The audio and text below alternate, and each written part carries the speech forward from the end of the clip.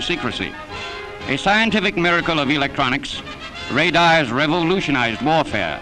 In the actual winning of the war, radar outranks the atomic bomb. This is the story of how radar works and what it can do.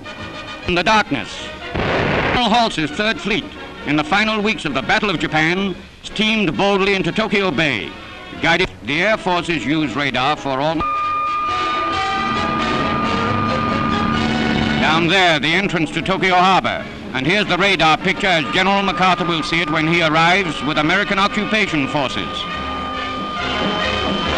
To planes in distress, radar is aviation's greatest lifesaver. Returning from a bombing mission, fire, the pilot's most dreaded enemy. Fire control equipment fails to do the job. The radar operator sends out distress signals.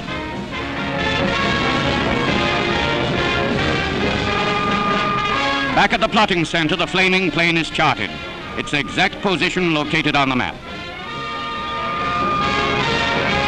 Heading for a crash landing on the sea. Radar equipment's destroyed to keep it out of enemy hands. The last act before they hit the water.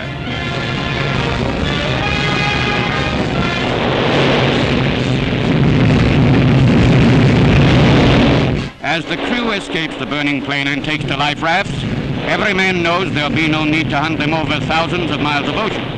Thanks to radar, the rescue plane heads for the exact spot of the crash. Riding radar to safe landings in the night or through the fog is one of aviation's greatest boons. It largely eliminated weather as a factor in Allied bombings that beat Germany into submission. The radio operator in contact with the field gets instructions to switch in on the radar wave. From here on, it's like riding on rails. The oscilloscope records the slightest variation of the plane from its course. The pilot can see for himself just where he goes off. That's the meaning of the very descriptive expression, "You're on the beam." The result of American and British scientific cooperation, development of radar has cost Uncle Sam $3 billion, half again as much as the atomic bomb. It opens up for peacetime a whole new world, just as it revolutionized the technique of war and put the Allies on the beam to victory.